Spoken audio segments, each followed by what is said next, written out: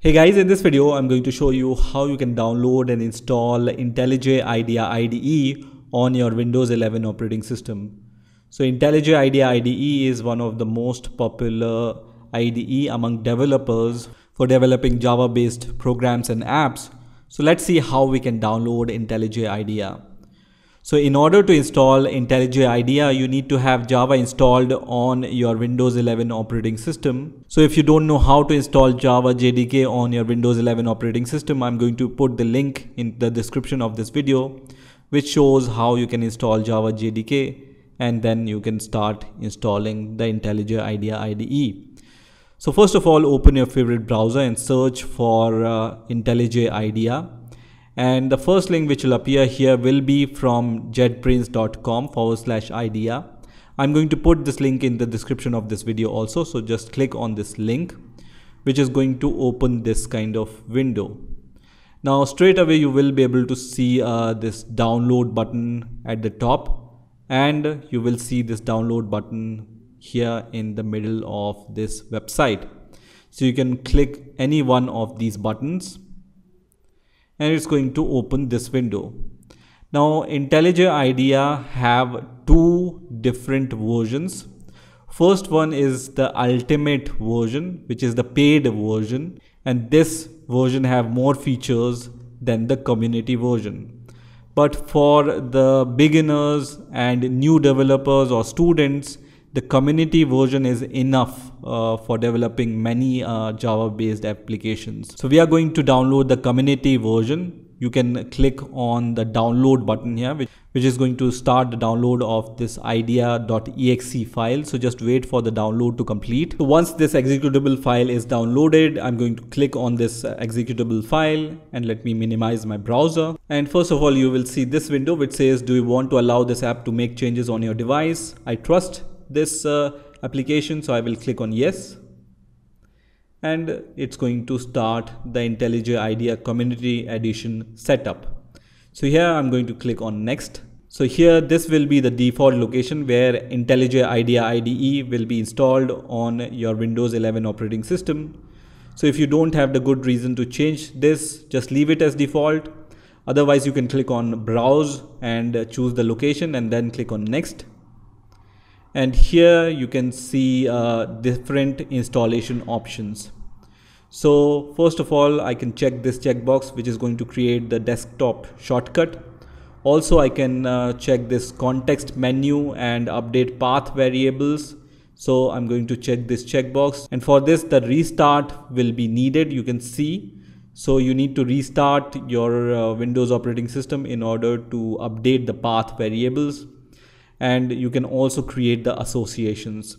I leave everything as unchecked here because I can do it later also. I just want the desktop icon and the path variables, and I'm going to click on next.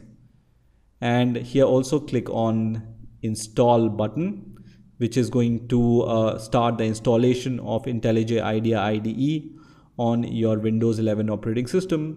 So at this point, you just need to wait for this progress bar to reach to the 100% mark.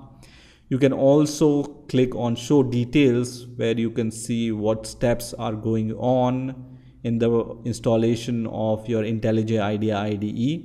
And once the IntelliJ IDEA IDE has been successfully installed, you will be able to see this kind of window. Now, because we have chosen some options which requires restart, you can reboot your operating system by selecting this radio button and click on finish, which is going to restart your Windows operating system. But for now, I'm going to choose this one, which says I want to manually reboot later, which is not going to reboot my Windows operating system. But still I can start using IntelliJ IDEA IDE on my Windows 11 operating system. So as I mentioned, the restart is recommended. So I will recommend you to restart your Windows operating system, and then you can start using IntelliJ IDEA. In my case, I'm going to directly just click on this icon, which is going to launch IntelliJ IDEA. And for the first time, when you start IntelliJ IDEA IDE, it's going to show you this license terms and conditions window. You can read these license terms and conditions, and if you agree, click on this checkbox and then click on continue. and then there is this data sharing option, and then on the next window you can see this data sharing window. I don't want to share any statistics with IntelliJ IDEA, so I'm going to click on don't send, which is going to start IntelliJ IDEA on my Windows 11 operating system. So now you can see IntelliJ IDEA IDE has been started on my Windows 11 operating system. So at this point I can create a new project by clicking on the new project button. So let me just do that. So let me click on the new project button, and then from here you can choose which project you want to create using IntelliJ IDEA IDE. So let's just create a very simple Java project. So I'm going to select Java here, and then I'm going to select Groovy from here. On the top you can see project SDK. So because I have already pre-installed Java JDK 17 on my Windows 11 operating system, I can see this 17 version. But if you haven't installed any version of Java previously, you can select download JDK, which is going to download the JDK for you, and then it's going to select that version automatically for you.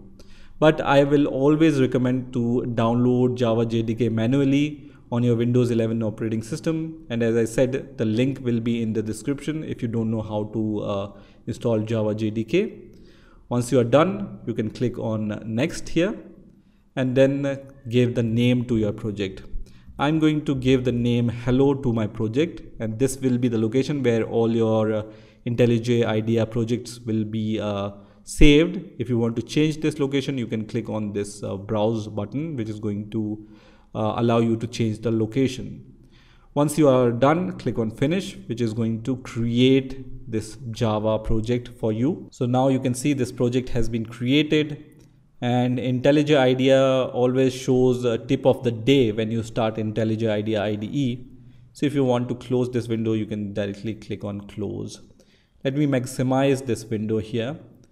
Now here you can see there is this new feature which says code with me. So if you want to invite others to your IDE, you can use this feature. Now once your project has been created, you can create a Java class from here. So I can right click on the source folder and then select new and then Java class.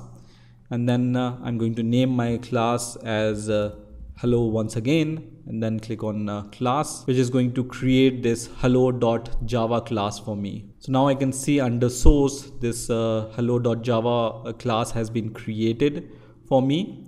And now inside this class I can create a public static void main method. So I can just write psvm here and then click on enter, which is going to create the public static void main method for me.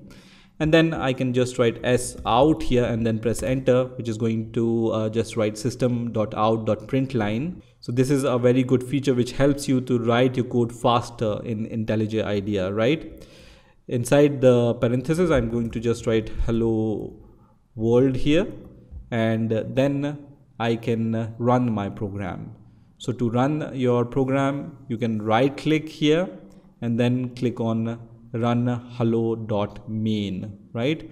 So let me just click on this run hello.main. So this is going to build my Java file first of all, and then it's going to run my Java file. So you can see the output is printed here, which says hello world.